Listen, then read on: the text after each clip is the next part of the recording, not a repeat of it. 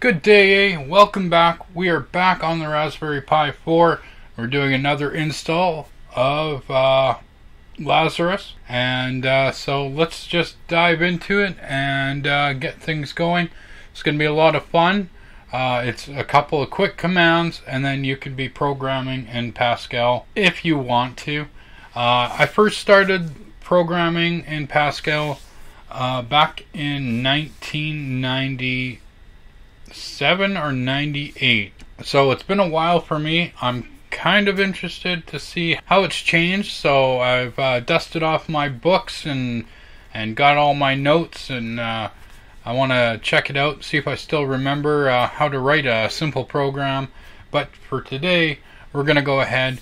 We're going to go and get that installed, and then we will, maybe next week or the week after, I'm going to have a project on the Raspberry Pi Model 1B, which requires me to write a program in Pascal. Unfortunately, the board that I have for the Pi 1, it was the lightest weight IDE I could get on the Pi 1 just to play around and get my feet wet again. I'm going to go ahead and I'm going to get it installed on the Raspberry Pi 4. And then yeah, I'm going to use it to play around with over the next week or two here, and then get my project going on the Raspberry Pi 1. So let's head over to the computer right here, and let's get that installed. So the first thing we're going to do is press that Control Alt and T to bring up the terminal, and then we're going to go sudo apt get install FPC. So this is FreePascal. Now you can, I do believe, open up a program for it, but right now I don't want to play with FPC. I want Lazarus installed, but you need to install this first. So that's what we're going to do. I'm going to go ahead, I'm going to hit enter and allow that to install a lot of stuff.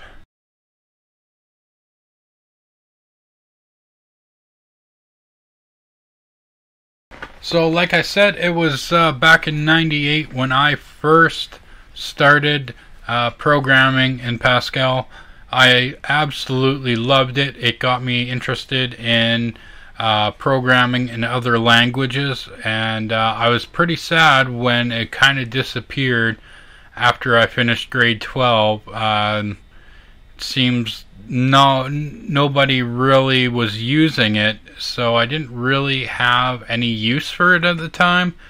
But over the years, I find myself playing with it here and there, and now I can install it on the Raspberry Pi and continue to play with it some more, as I did find it to be a really fun language to learn, and it was definitely not the hardest one out of them to learn.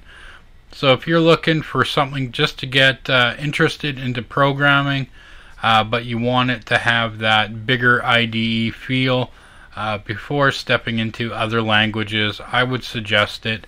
But yeah, it's definitely one you can get results to happen fairly quick, and you don't need a lot to do it.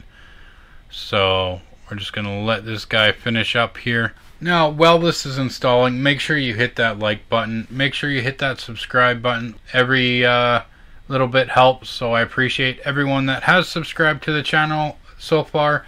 You guys have been wonderful. I love the comments that I get, the questions, the ideas that I get from you guys. And as always, I'm not an expert in the Raspberry Pi. I'm just a guy that loves to play with it. I have a little bit of experience with other programming languages and electronics, so it just seemed like a really nice fit for me. It was just a mold or a mesh of all the worlds combined that I enjoy playing around in, so to me it was a no-brainer. So back to the install, and we're done. Okay, so that, forget it, we came back and it was just finished. So now that we have that completely installed, we're just going to go sudo apt get install Lazarus. I think that's it. Yep, that's the right one.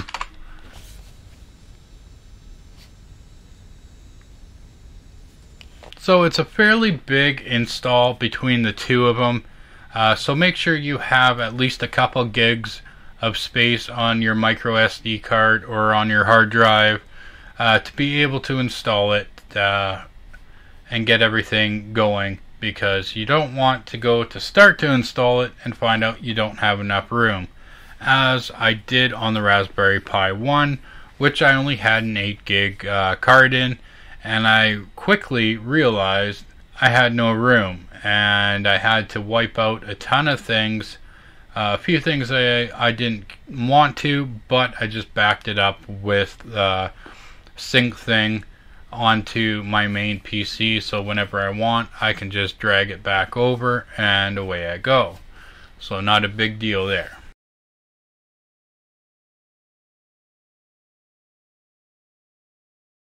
And there we go. So now we can exit out of here, and then under programming we should have Lazarus 2.0.0. I do believe on the Pi 1 it was 1.6.3. I could be wrong. I'll have to double check that, but I do believe it was. So if we get a newer version on the Pi 4, I am all for it. So we're going to go ahead and launch that guy there. It's going to ask where everything is, and for the most part you can just click on Start IDE. I do believe I had that happen on a previous install. Let me close out.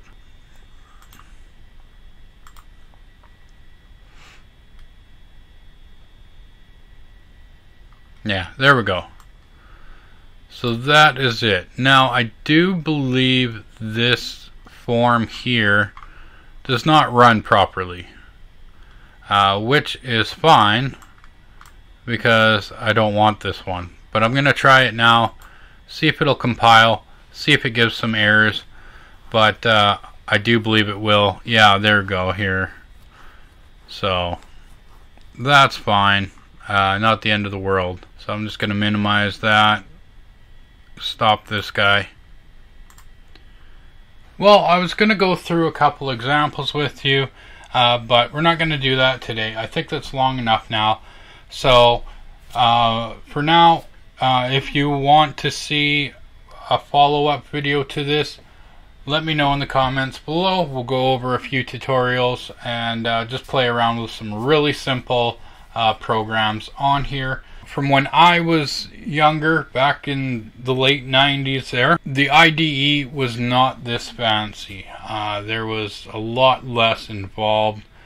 So this is going to take me a little bit to get used to. I've played with it a little bit. I've gotten programs to run, but I haven't gone into every tab to see what everything is. So I'm learning it just as much as, well, you would be if it's your first time. This is a cross-platform IDE, I do believe. So make sure to check out their website, find out more information, and then you can run it on your Raspberry Pi, your Mac, your Linux, your Windows computer, whatever you want.